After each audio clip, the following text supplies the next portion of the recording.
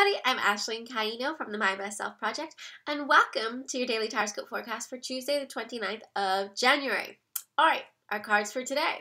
We have the Six of Air, the Two of Earth, and the Seven of Fire. So a quick overview of the energy today. Things seem to be looking a little bit better.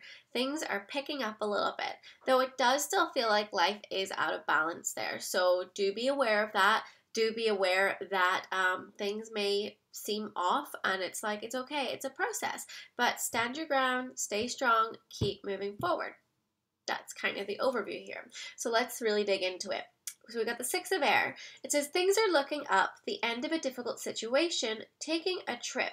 So this is all about things getting better, sort of moving off into a new phase or a new place.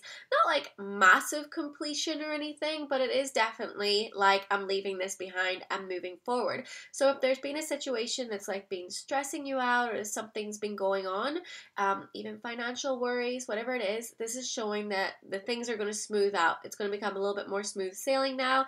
It's going to get better. Also, it could represent like traveling. It could represent being on water, all of that kind of stuff, like having more enjoyment in your life. But definitely it's like an alleviation of like, leaving some stuff behind and like heading into this like new, more tranquil, peaceful phase. So that's really good if you've been dealing with some tough stuff.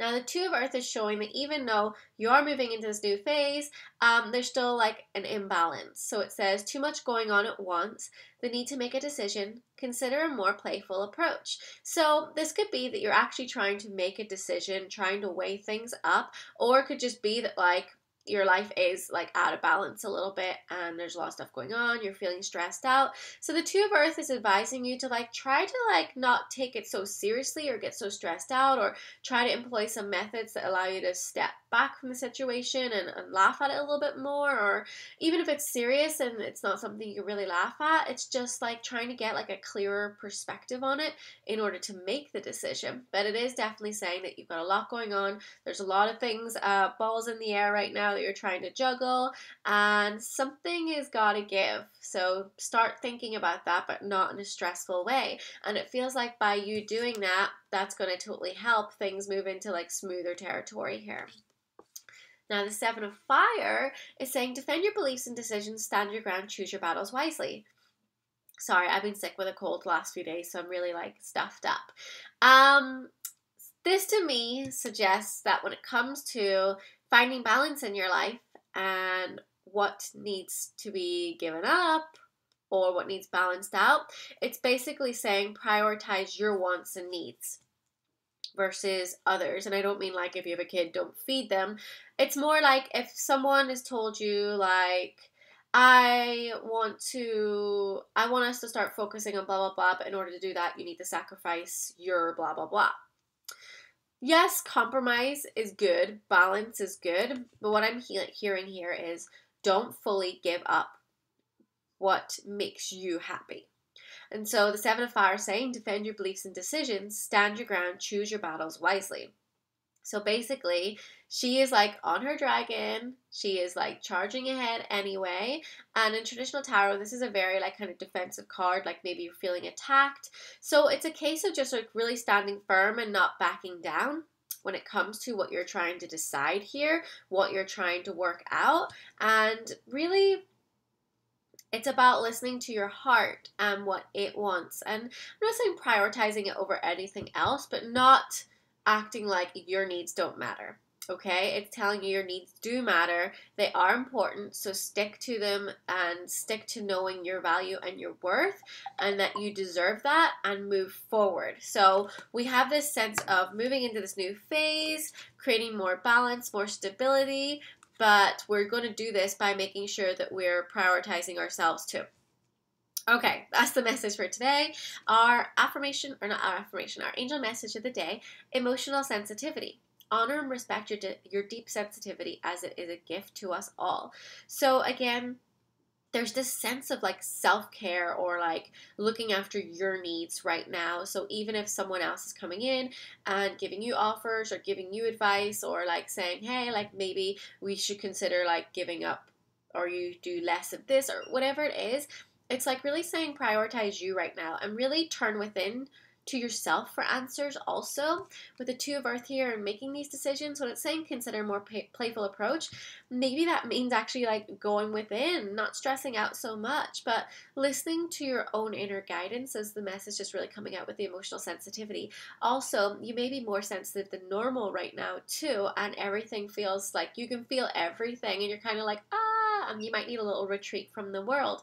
But overall, I'm really getting this sense of like, in order for you to like make the decisions and the directions that you want to move forward in your life, it's really to do with listening in here and not from any other outside sources. It's about what your heart is telling you to do and what your intuition and your gut is telling you to do. And that's the way to move forward right now, really, to stick to that. So then we have our affirmation of the day. In any moment, I can surrender to the powerful presence of love through prayer, contemplation, and stillness. So I feel this really goes hand in hand. It does look like she's surrendering and she's turning within. She really is leaning into like the higher power. She's contemplating, she's meditating, she's quiet, she's still, she's listening within for the answers. So you're being advised here, like, to get the answers, be still and really listen to your inner voice and what it wants.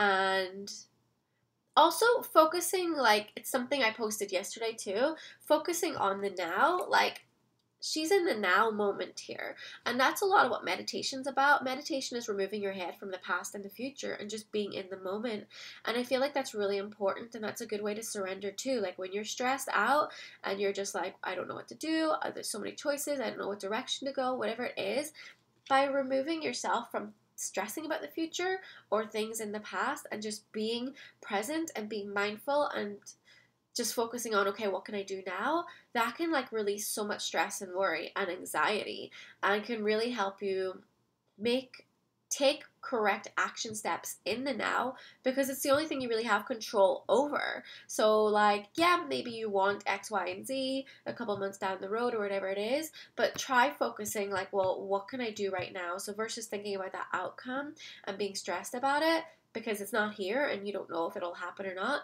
do what you can do right now to try to ensure that you will get to that destination. But it's all about what you're doing now and not focusing on the destination as such.